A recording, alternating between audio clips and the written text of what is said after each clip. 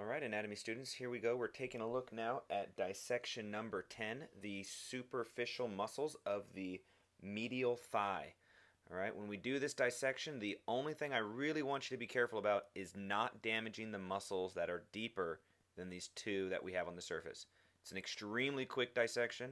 There are only two muscles we have to know, but the biggest problem is that we have a tendency to possibly mess up the muscles that are located underneath here. So let's not do that and just be really careful.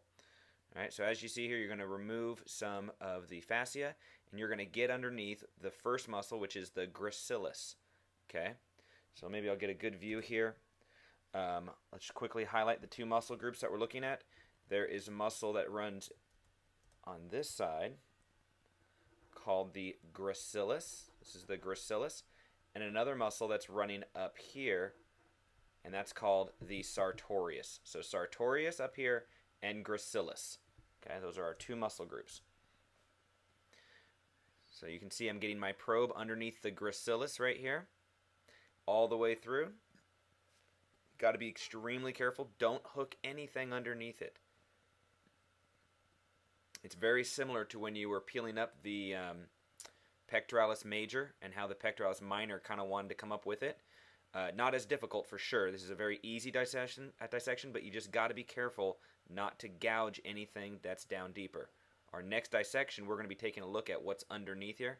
So again, using the finger is a great technique to make sure we don't hurt anything. I'm just going to speed this up a little bit. It's going to be a nice short video. Alright, you can kind of see as we're working our way, it's straightforward as can be. Gracilis. Okay, once I free it all up. Be careful also when you peel the skin down in this area, you want to be careful to leave everything on the cat, you know, kind of like we did with the skin earlier when we were peeling it on the arms and stuff. Just make sure we don't tear anything off of the cat. Leave it on the cat and we'll deal with the extra fat and all that stuff later. Don't get in the business of removing blood vessels just yet. Just leave it on the cat. So I'm working my way back and forth on the gracilis. You can kind of see I've now got my fingers all the way through it. Okay, you can leave the skin attached right there at the anus of the cat, not a big deal.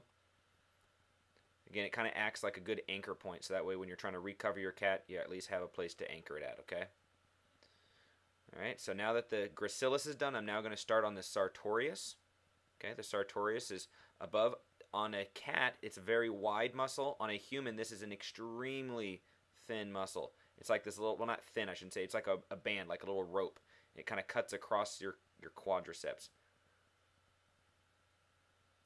So it's very wide and broad on a cat, but it's more narrow on a human. So this is the sartorius. Okay, the sartorius muscle. And I'm going to get my finger all the way through it. Okay, getting all the way through the sartorius muscle. Biggest concern, let's see if I get a good view here. Hopefully there'll be a chance we'll take a look where I don't want us to damage anything.